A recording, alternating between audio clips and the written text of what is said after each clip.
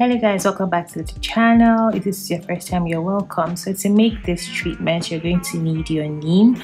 Neem has antifungal properties. It helps with the treatment of dandruff. It relieves itchiness. It helps reduce hair fall. It gives the hair a nice shine, and it's also very good to treat lice for those that have lice. And it's an all-round good Ayurvedic herb to add to your hair routine.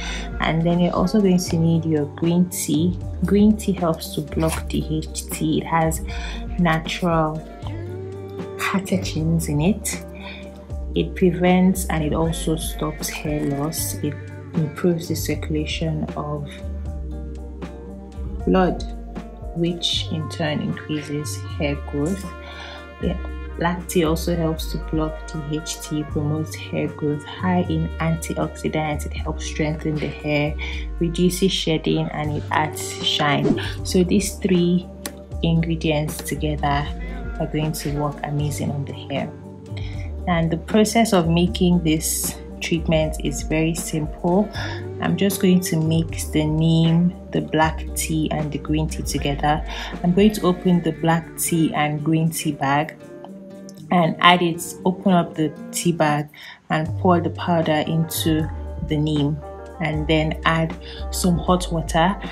I believe that I left the hot water and the mix together for about an hour so that I can infuse properly, and then I proceeded to sieve. You can leave this overnight if you like, but I think leaving it for about 30 minutes to 1 hour works just fine. And then you sieve and go ahead and use it. You can use it as a leave-in spray. You can use it as a rinse during your wash day routine. So those are the two ways that I use it. And you can preserve it in your fridge for about a week. If you want it to last longer, you can put it in an ice tray and store in your freezer, and it can last up to a month. So I'm just going to leave you guys to watch and see what I'm doing the rest of the video.